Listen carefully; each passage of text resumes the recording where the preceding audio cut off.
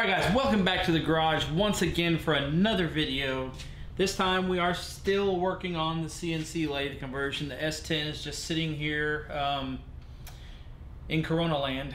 Can't really do a whole lot if it was running, so might as well do something that's been sitting here, and you've probably seen it in the background in every video with stuff piled up on it. So CNC lathe conversion well underway. So it's been sitting, good man, at least 5 years or so, and I've just finally got the itch to really get it running and get it usable and all that kind of stuff. So I really like machine work. I really like cars. I really like machining parts for cars. So it really goes hand in hand with the whole DIY garage theme. So having said that, I think I explained some of it in the previous videos. There's some things that has to be made, machined, if you will. And since the CNC mill is not working right now, or it's kind of like this, we 3D printed a lot of parts for the lathe, and once they're proofed out and everything works, then we'll duplicate it in aluminum. So until then, let us move on to that step of the project. Okay, so all the parts you see here, the white parts I should say, are the ones that have been 3D printed. All of these parts, actually all of the parts, are for the Z-axis or the long axis on the lathe, the axis that moves this way. So this guy and these guys will mount something like this, one on each end. They mount under the saddle. The ball nut attaches to this hole right here on both sides to give it a true zero backlash, or as close to it as possible. These guys mount on the ends of the ball screw. This particular one has the motor attached to it, and it pretty much covers it. Let's get them installed on the lathe and see how it looks. Okay, just to give you an idea of how strong some of this 3D printed stuff is, this is actually nylon, which is a little bit different than what you see most 3D printers. But these holes, I think you can see, yeah, you can see those holes there. Those holes are printed to the correct size so I can thread them, which is what I've been doing. And see, I can probably hold that.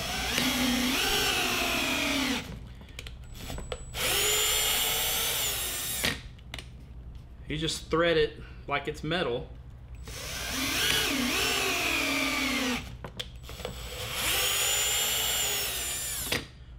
And no, that's probably not the safest way to do it.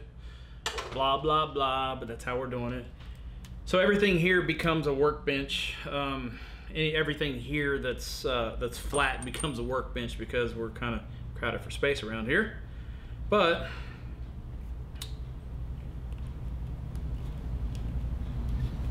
you can see everything, it threads in nice. It's a little bit tight because the nylon actually, when you thread it, it swells up, and then you take the tap out and it shrinks a little bit. But it's fine. We're not going to use this for a long-term fix. This is merely just to see that the design and the theory works and everything. So we're going to go ahead and start putting it together and see how everything looks. All right, get these started going together.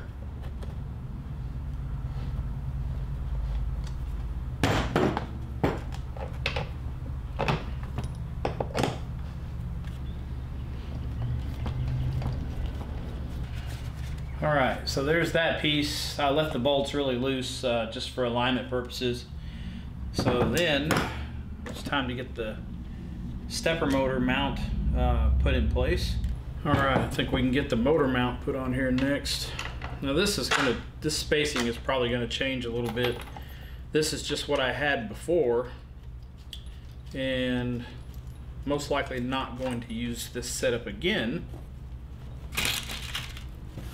But we're going to put it on there like it was.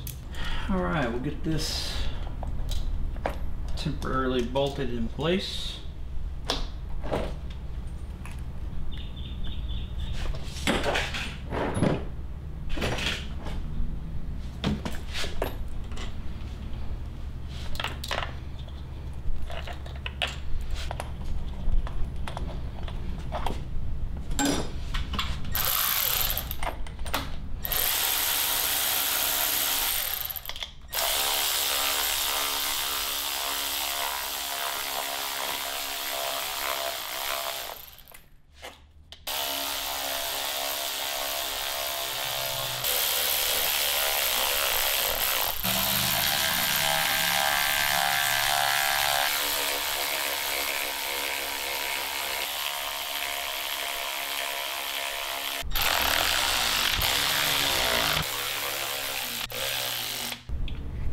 Get the motor mounted and see how it all looks.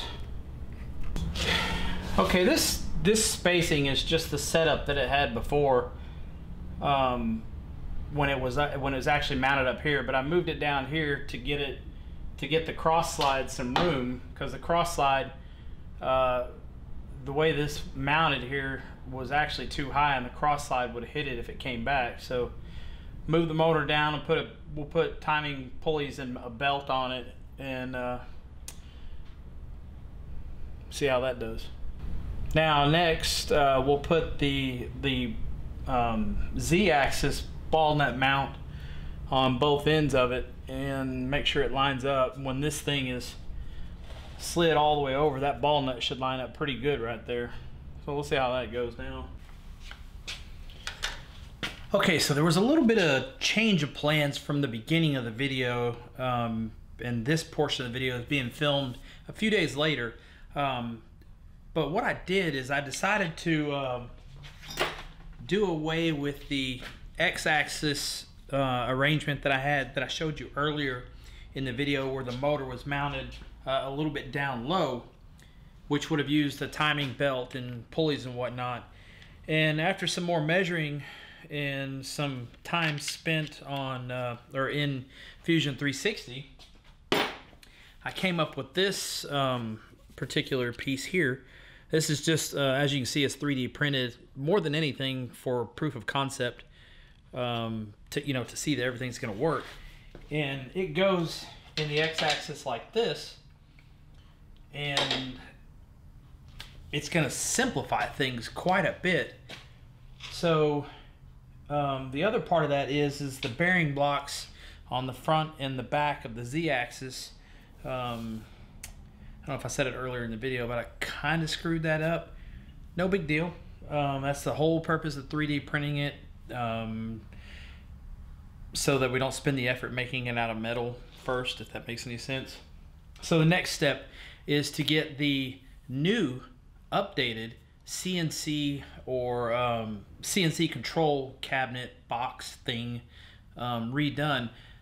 The last video I had showed you is going to be controlled under Mach 3 or Mach 4. I have licenses for both, but I actually changed my mind and went to Centroid Acorn control, and I've already got it wired up, and I'm getting ready to run a test program, which I'll probably show you here in this video. Huge, big difference, super easy to work with. Grand total of about an hour of bench wiring and reading through diagrams and things, and I've already got it working. And I'm already familiar with Centroid. I had it before, and I really like the way the software worked and whatnot. So I'm going to stick with that, and maybe even convert the mill over to it as well. I haven't got quite that far yet, but we'll get to that point sooner or later. Anyways, let's check that part out. Okay, so here's the controller. I'm in my office in the house where I do all of my video editing and stuff and things like this, but the controller is incredibly easy to use, incredibly easy to wire, and that is the Centroid Acorn controller, by the way. So I'll show you what the control box looks like right here.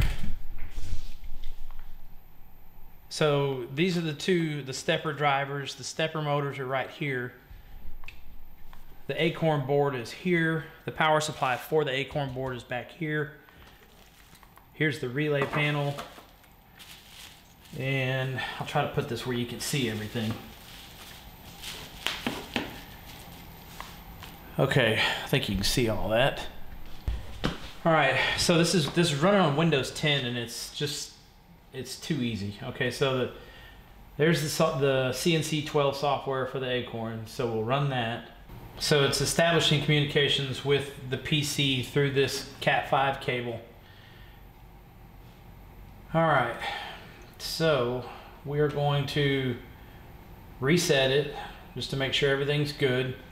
We're going to load the Pawn program, which is the tried and true, the one that everybody uses for their YouTube videos.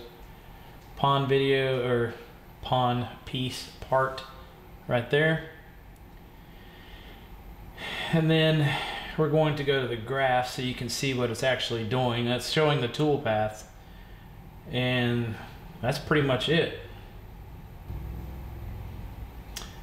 Okay, so now it's asking me to put tool number 1 in the machine, which the imaginary machine has tool number 1. We'll hit cycle start, and there it is, it's running.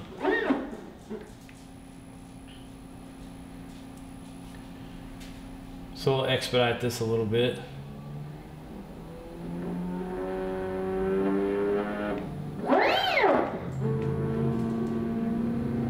So we're running 200% of the program feed rate. And as you can see, the stepper motors are doing their thing.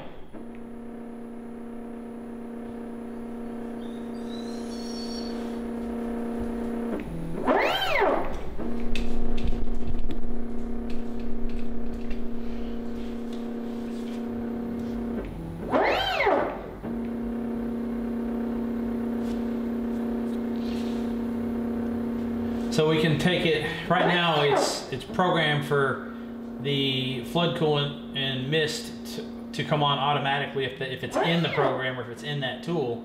So we can take it off of auto and we can turn it on. You'll hear the relay click. And you can see the green light come on. Turn it back off.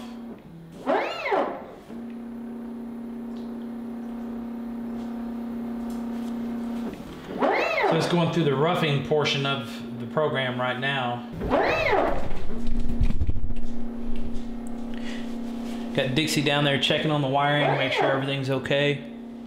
Supervisor Dixie in the house. She should be in the garage working on something like she's supposed to be. Okay guys, thanks for stopping by and checking out the video on the build of the CNC lathe. We got a lot done this time around. We got the brackets 3D printed, got some things that I need to change. Electronics are proofed out, and as you saw, they are working correctly. That is a huge step in the right direction. So I may not get back on this for another week or so. I got some parts that are on order that I'm kind of waiting on, and we'll just kind of play it by ear and see how that goes. But I do have some video footage of the truck in the works, almost done actually, so that video will be coming up next. As usual, thanks everybody for stopping by and checking out the video. If you haven't, please subscribe, give it a thumbs up, and we'll see you in the next one.